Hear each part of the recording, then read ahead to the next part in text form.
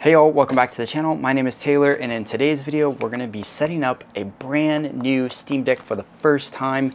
So I'm going to walk you through the initial setup process, then we're going to get into SteamOS and explore the different parts of the UI that you get right out of the box. We're going to cover some settings that I recommend you change. Then we're going to jump into a game and see what settings and configurations you can set up there. And we're going to explore the desktop mode that is on the Steam Deck, which is a Linux environment. We're going to connect it to a Steam dock and show what is capable there. And then we're going to install Decky, which is a plugin manager where you can install various plugins, including a custom boot animation, which is what we're going to do on this Steam Deck here. So if all that sounds good, let's go ahead and get right into it. Powering on the Steam Deck for the first time takes you to language selection. Then you can select your time zone here. I'm in Central Standard Time. And then you can choose your Wi-Fi network you want to connect to. After that, it's going to take you to the login screen, where you can then use your mobile device to open up Steam, go to the Authenticator section, and just scan the QR code, confirm it, and you will be signed in. It's as easy as that. Once you're loaded in, you're greeted with a welcome screen and some brief tutorials where it kind of tells you where things are in the UI and in the physical device itself, all the buttons, volume buttons, SD card. Then you are landed on the home screen, which has some recent games that you can install. You can also hit the Steam button and open the side menu, which is going to be your main navigation, which this is your library for all your games. Hitting it again, we can go to the store, and this actually connects to the internet where you can go and download games, see deals, see sales. There's a friends and chat section which has your friends list.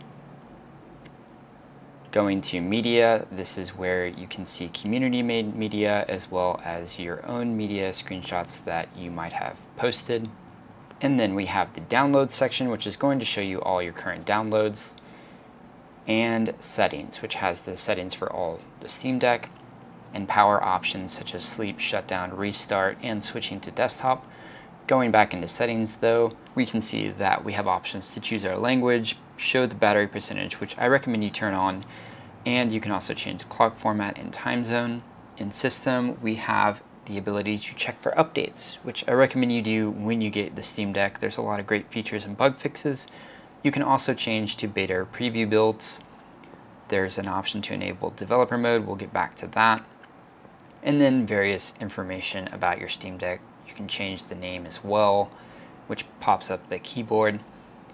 You also get OS version, build number, kernel version, BIOS version. And then you can see actual hardware specs such as processor, RAM, graphics card.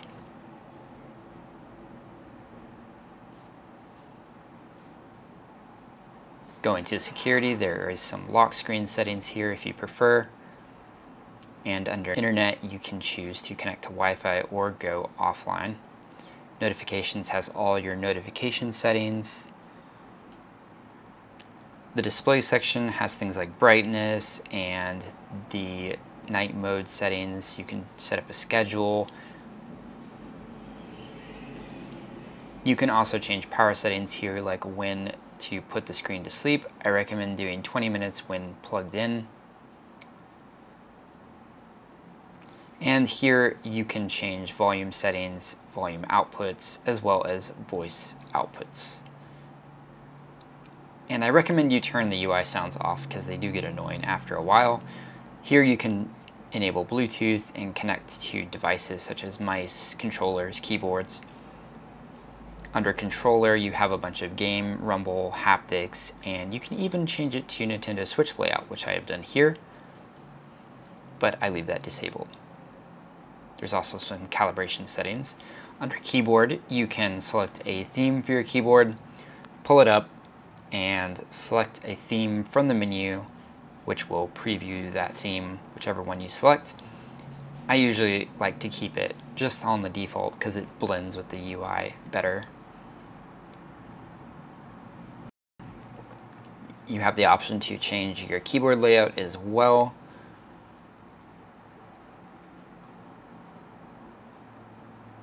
Here you can customize your friends list in chat settings. I do like to enable the full names next to the nicknames.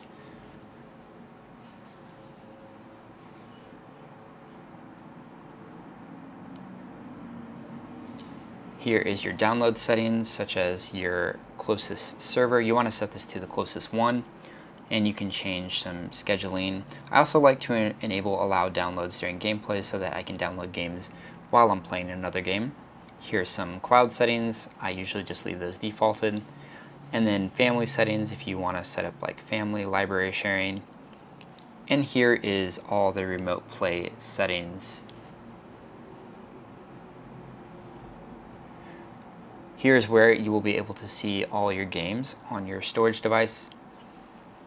And under home, there is some customizations you can do there. And the library is where you can add a non-Steam game by entering a product key.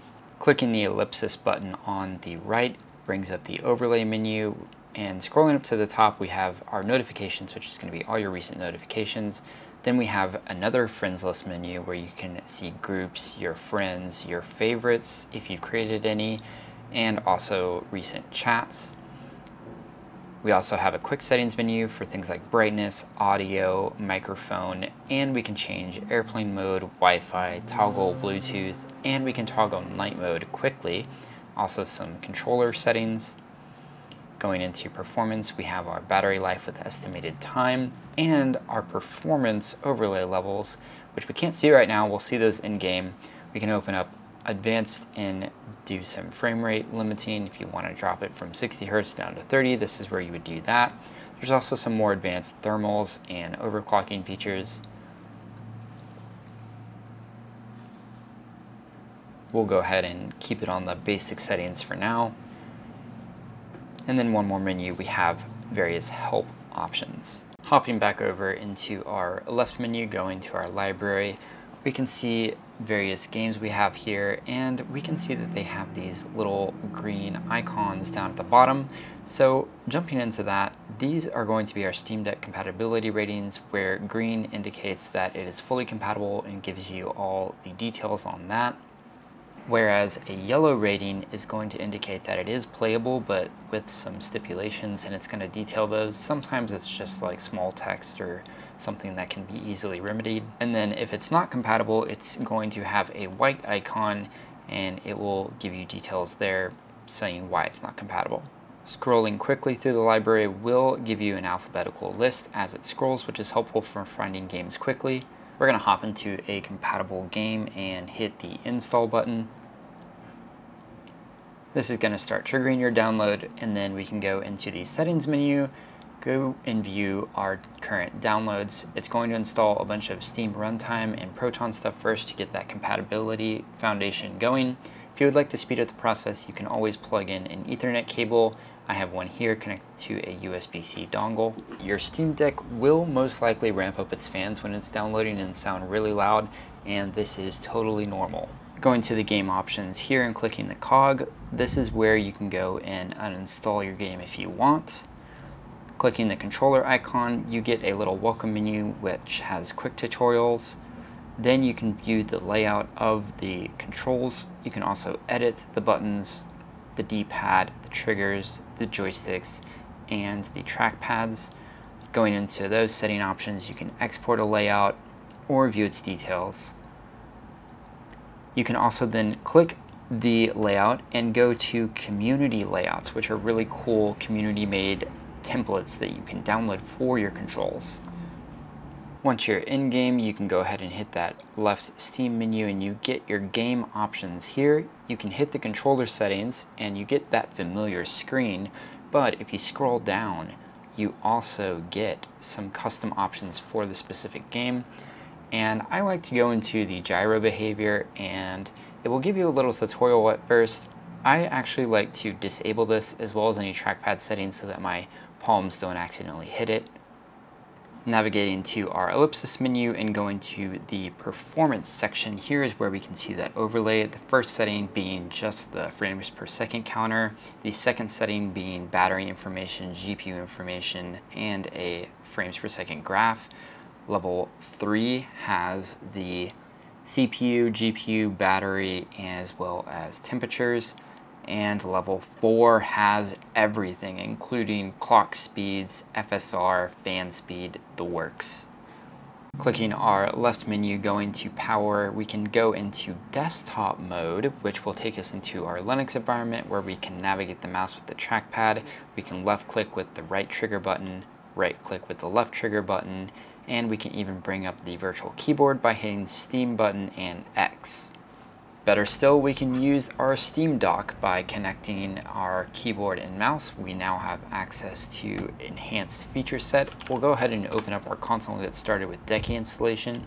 First, we'll type in password command, which will set a sudo password. Don't worry if the password you type won't appear. Then we will paste in our command that will actually install Decky on the system. Go ahead and hit enter, enter your password, and that will install. Next, we will go back into game mode and we will navigate to our system settings and enable developer mode, which will unlock this menu down here. We will then enable remote debugging. It will restart the system, which then we can go into our ellipsis menu and we'll see Decky. Here we can see the system settings. We can also go into the plugin manager, and here is all our plugins. We'll scroll down to our animation changer and click install. From there, we will go ahead and click on that and we can see all our animations. We'll find one, download it, and select it for our boot menu, and then restart our device and enjoy our custom boot. Isn't that nice? To top it all off, you can connect a monitor to your Steam dock. Here I connected my monitor via DisplayPort, and now you have a full-blown desktop PC. And that's it, y'all. I hope you found this video helpful. If you liked the video, please leave a like. If you want to see more, hit that subscribe button, and I'll see y'all in the next one.